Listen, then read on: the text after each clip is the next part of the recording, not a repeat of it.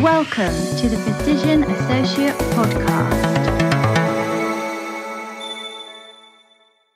Hello and welcome to the Physician Associate Podcast. My name is James and I'm delighted this week to be joined by Jade Moore, who's the course director for the PA course at Anglia Ruskin University. Hi Jade. Hello. Thanks so much for joining me. Oh, no problem. I wanted to get you on the podcast to just hear about your career and your journey through being a physician associate so far. Do you want to take us back to where it all began?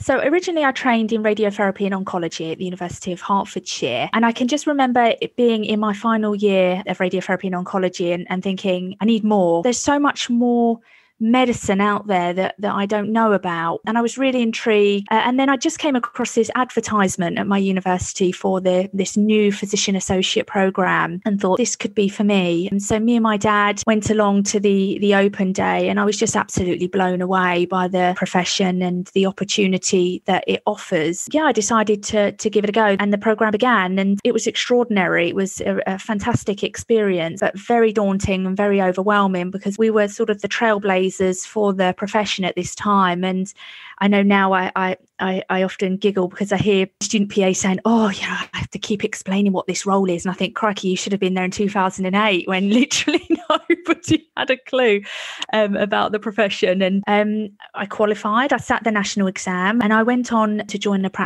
general practice in Essex. Now, at this time, there were no physician associates working in Essex at all. I was blessed to have a mentor who had done a lot of research on physician assistants from America and was a very, very experienced GP. But I have to say, my first day of arriving, she did say to me, you know, if they could get hold of a nurse practitioner, they would never have considered hiring a PA. So it was interesting. I thought, oh, okay, that's a nice way to start. But it was true at that time. You know, there was very little known about physician assistants as we were at that time, what they had to offer, how they could contribute to general practice or to the medical community on the whole. But I always feel very, very thankful and grateful to have had that practice as my first practice in Colchester in Essex. The first year was all about condensing all of the education that I'd had and just applying it to actually performing as a physician associate and doing the job. That went on for a whole year that we had that sort of internship. And then I started to look at other things that I wanted to do. So I'd primarily worked really on call, but I decided I wanted to do something that was a little bit more routine and chronic disease based. So I done my Warwick diploma in diabetes, and that's when my love for diabetes started really. So anybody that knows me knows I have a real passion for diabetes care, and I've spent most of my career focused on providing better care and better understanding of diabetes in the community, really, type 1 and type 2. Initially started with type 2. So I looked after our patients with type 2 diabetes at the practice. But as I got more experienced, I started to sort of engage with more training. So looking at how to initiate GLP-1s and how to initiate insulin and then how to switch insulin. So I went and done some more sort of specialised training, working with the specialist nurses, the diabetologist at Colchester, and also doing some clinics with the podiatrists as well. And I did become at that point quite specialised in diabetes, and I started to look after all of our patients with type 1 diabetes, including all the juveniles. I learned how to carb count, how to do correction doses. So I started an admission avoidance program. I'd have an on-call phone. So if any of our patients with type 1 or type 2 on insulin started to become unwell, then we'd do some correction doses, try to keep them in the community as far as, you know, it's safe to do so. And I got really involved in that. And I thoroughly enjoyed that element and aspect of my job. And as time went on, I started to look after the 20% most complex patients with type 2 diabetes, and then continued with care for all of our patients with type 1. But my other passion, I've got many passions, I have to say, I just love medicine medicine, really. But my other passion was palliative care. Obviously, I had an undergraduate degree in radiotherapy and oncology, which was very useful in terms of looking after patients at end of life. And my practice decided to get me involved in the gold standard framework meetings. So I started to chair those meetings, started to get really involved in the end of life aspects of general practice, which was very, very rewarding. So I started to do home visit, making sure that our patients at the end of their life had everything that they needed. Things like anticipatory drugs and things were prescribed, and really that the financial side of things, that they were aware what was available for them, just to try and make life, a little bit more easier for them. I mean, in those final stages, and it was a really rewarding element of working in general practice. So I got very much involved in that. And later, when I moved to another practice, I continued that role of leading the gold standard framework meetings for palliative care. The other element of my job in general practice was very heavily focused on anticoagulants. So I ran the anticoagulation clinic in my first practice, so the warfarin clinic. NOACs or DOACs, if you want to call it, they didn't exist at that time. So it was all warfarin. So I'd initiate warfarin and then manage patients that were on warfarin. So we had point of care testing in-house, and I would sort of be responsible for looking after patients that were on warfarin. Now, when I moved to my new practice, they didn't have an in-house warfarin clinic. So I actually set up a warfarin or anticoagulant clinic in Braintree, which is still running now. I trained the nurses, the AMPs, the healthcare assistant, how to do point of care testing, how to use the INR system, and how to sort of manage patients that are on warfarin. And I started to get involved in surgical bridging of anticoagulants as well. So I'd worked very closely with secondary care in terms of preparing patients that were on anticoagulant for surgery. So that was another very, very interesting element of my role. So yeah, I picked up a few skills as I went along. I also used to do contraceptive implant insertions and removals, which I love doing. It was more sort of task-based. So it gave me an opportunity to do more practical skills. Yeah, so I did enjoy the mix-up of that. And I did start to do the training for joint injections as well. But inevitably, Anglia Ruskin found me and stole me before I could complete that training in general practice. It's a very diverse role, and I say to my students that this job is what you make of it, really. I think that's what's so wonderful about the profession, is that the job is what you make of it. In the first instance, I see myself really as a mop for general practice. So I used to think, whatever the need is in that practice, whatever gap they have, I'll fill it, I'll take it. So that's where diabetes, I had no interest in diabetes at first. This gap in the service came up, and I thought, well, I am a mop. I'm going to come in and I'm going to mop up that need. And that's very much how I sort of seen my role through the years, which I love, actually, because it pushes me into areas perhaps I hadn't have thought of before. I haven't actually done anything in general practice which I haven't enjoyed. So it's been a really challenging but exciting and thoroughly rewarding career for me in general practice, I would say. Amazing. Wow, I had no idea you had all of that behind you. You hinted at Anglia Ruskin finding you and bringing you on board for a more academic role.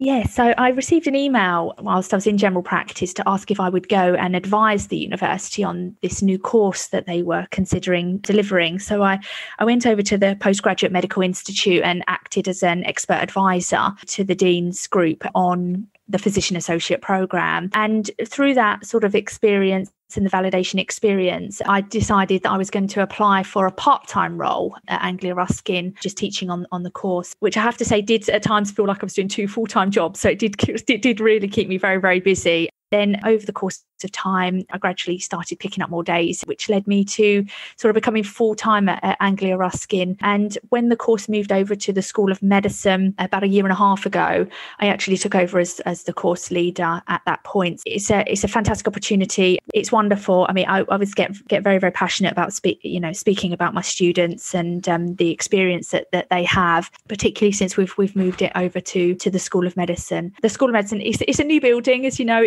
It's only been open a couple of years, so we've got some real state-of-the-art facilities. We're very, very lucky. We've got, mini GP surgery with 6 consulting rooms. We've got 2 ward areas, which are just fantastic, and some really state-of-the-art equipment. I couldn't run the course without the support that we get from our placement partners. So in Essex, they've really embraced the role, both the trusts and the community, the GP practices. They've really embraced the role. They really have got stuck into supporting the students, training the students, and then actually opening posts for them at the end of it as well. So working alongside our colleagues in the community has been very, very rewarding, and we've come a long way from me being the only PA in Essex back in 2010. We've now got many PAs working in a range of specialities.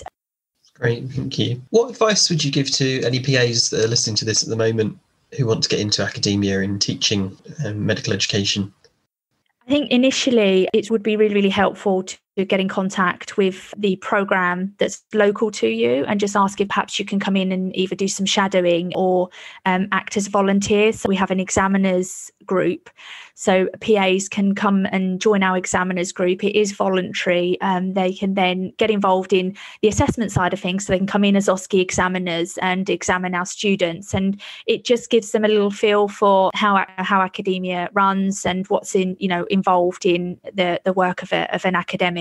So almost always an opportunity to go in and deliver some teaching on a voluntary basis. So if you are interested and you have a particular area of interest that you quite fancy teaching PA students about, do contact your local programme lead and just voice your interest. And I would be very surprised if they weren't, accommodating to allowing you to come in and get involved in a little bit of teaching. If you decide that teaching is something that you are really interested in, the postgraduate certificate in medical education can support with that. So just really giving you a little bit more information about academia on the whole, assessments and how different people learn. And the course is just really good to set you up as a junior academic. And then you can look to join in as an associate lecturer. So I often recruit my graduates as associate lecturers to come in and do some teaching on the programme. And it's great for the students as well to meet other PAs that are out there working. We are very lucky. We have a role called a practice educator in our trust. So we worked with Health Education England to sponsor a new project called the Practice Educator. So we appointed a PA in each trust to act as a bridge between the university and clinical practice. Each week they do a couple of hours of teaching in the hospital with the PA students, but they also communicate very closely with the academic team at the university. So that's been an opportunity for them to get involved. Most of them are quite newly qualified, and they tend to be our graduates that know the trust, know the staff, know the facilities, so that and know the university, so they can act as that bridge. But it's been a really good opportunity for those people to express an interest in becoming a practice educator and then starting delivering those couple of hours of teaching each week in the clinical environment.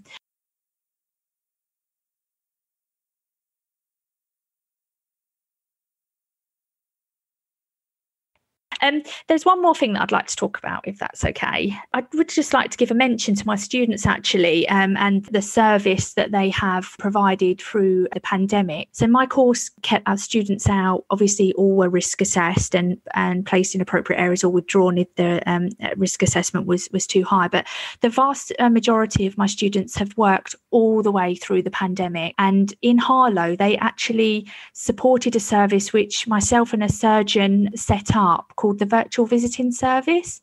What we've done, we set up a virtual outpatients clinic using the virtual outpatient software, and families that hadn't seen their relatives for an extended period of time because of visiting being prohibited during the pandemic were actually able to see their families for the first time in sometimes months through the virtual visiting service.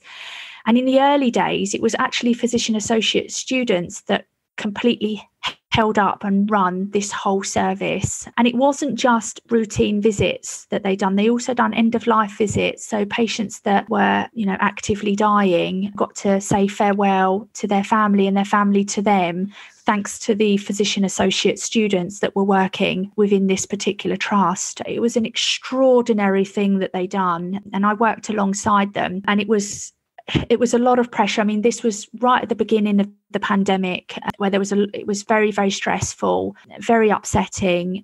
We didn't know as much as we know now about coronavirus, and we were learning day by day. We were all learning, including, the very experienced medical teams. We started the service on the end of life ward. We eventually rolled it out to every ward in the hospital. And I've still got students now that are working on that virtual visiting service as volunteers. This is a voluntary service, and they come in at weekends for that service to go ahead. And actually, some of them work Christmas Day as well to make sure that families could see one another on Christmas Day.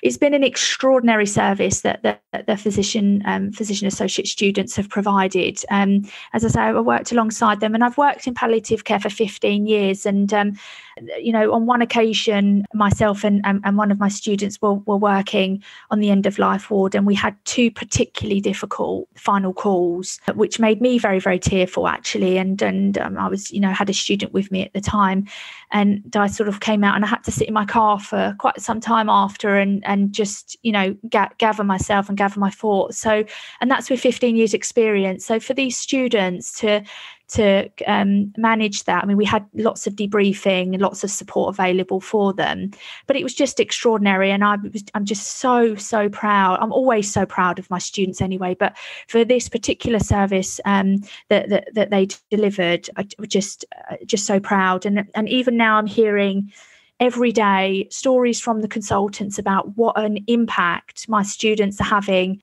on the wards where staffing are depleted because of corona and isolation, and how they're supporting the consultants and how they're supporting the patients, and what difference they're making being out there. But they just want to be there, and they just want to help. One of my students contacted me a couple of weeks ago and said she'd worked 14 hours in surgery. They had lots of emergency surgeries, and they were so short-staffed, and she just wanted to be there, and she wanted to help. And she had all of this fantastic exposure working alongside the consultant. And at the end of the day, the consultant said, "Thank you so much. I really don't know what I would have done today without you." And that just completely made her day. So I think we really need to appreciate the service that the PA students are offering at the moment.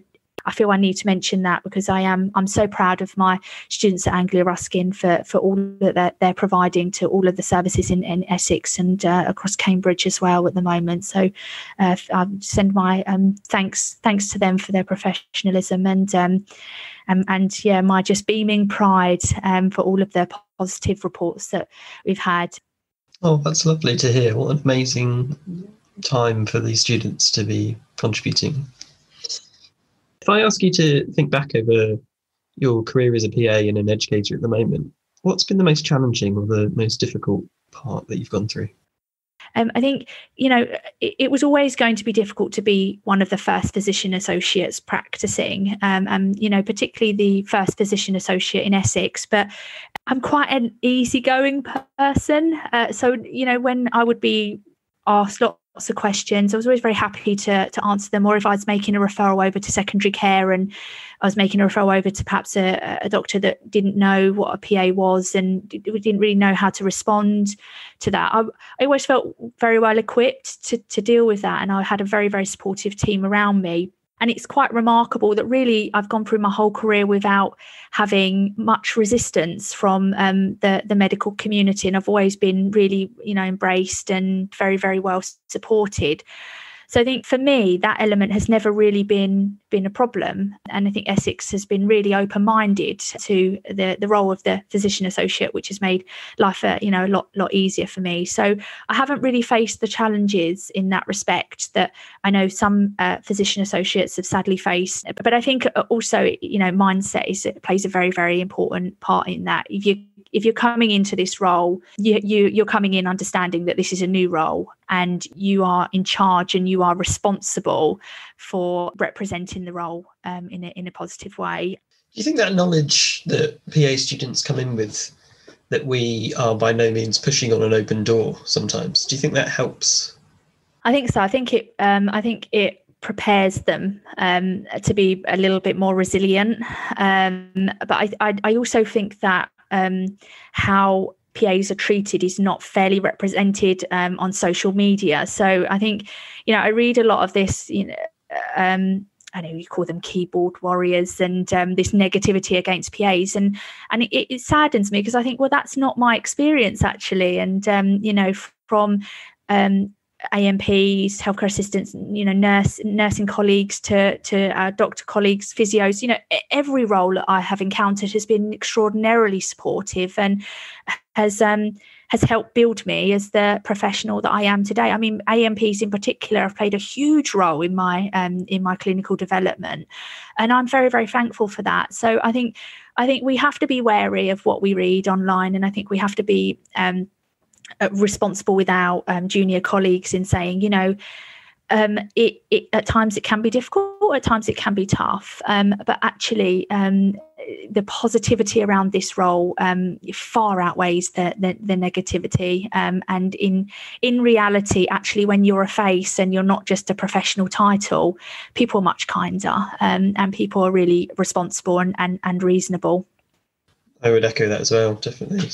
Working with some of my AMP colleagues on a day-to-day basis has been, some of the most supportive and most helpful people that I've come across. It's very easy to get sucked into seeing one comment on social media that skews your thoughts, isn't it? But the large experience of most of us is positive. Last question from me. How's the best way for somebody to get in touch with you, Jade? I think through email is probably the best way.